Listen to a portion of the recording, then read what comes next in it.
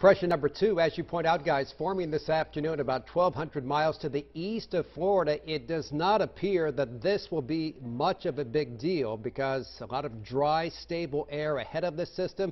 Looks like it will fall apart in the next couple of days. Let me show you the latest satellite imagery. You can see Florida. It's all good for the most part in terms of tropics, but we certainly have a lot of rain out there. Chris will talk about that in a second. And here it is, tropical depression number 2. It's about 1,200 miles or so from these islands and continuing to move at a pretty steady clip toward the west at about 20 miles per hour. Really spun up quickly today.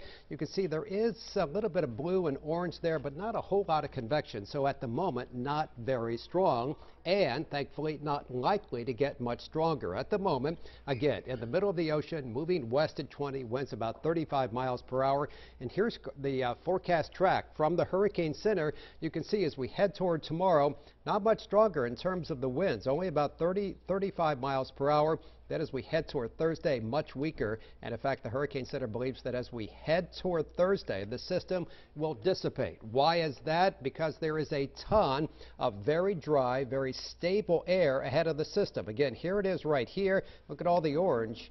The orange is good. So as the system continues tracking west, it's very likely that it will be ripped apart. So again, no big deal.